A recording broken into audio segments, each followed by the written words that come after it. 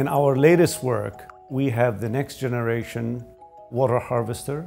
This can work out in the desert where there is no supply of energy aside from sunlight. What it does is that it collects water from the atmosphere at very dry conditions and then releases it so we can harvest it as a liquid water by using only energy of sunlight. The key component of this device is this powder.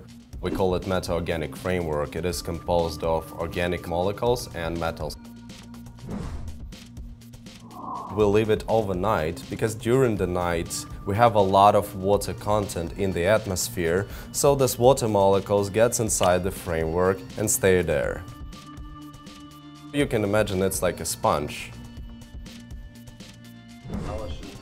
We're going to put the lid on the top of the box to make sure none of the water vapors coming out from the powder can escape from the box.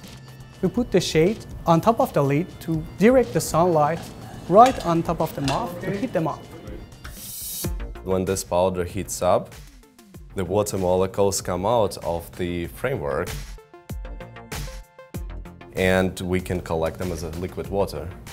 We can get about 1/3 of a cup of fresh and drinkable water. And it's always possible to get more water using more amount of moth powder or bigger box. We were trying to come up with the material with our meta-organic framework, which won't leave any traces of organic or inorganic material behind.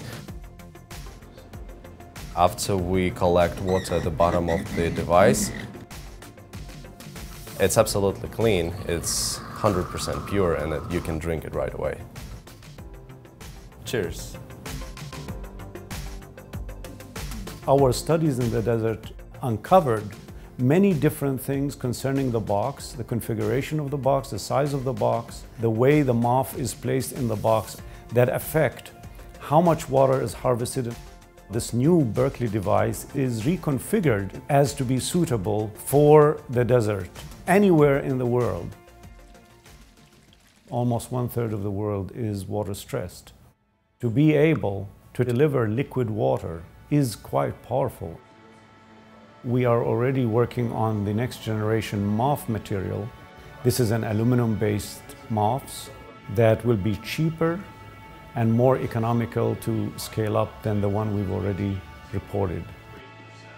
So this is a tremendous boost to commercialization of our water harvester.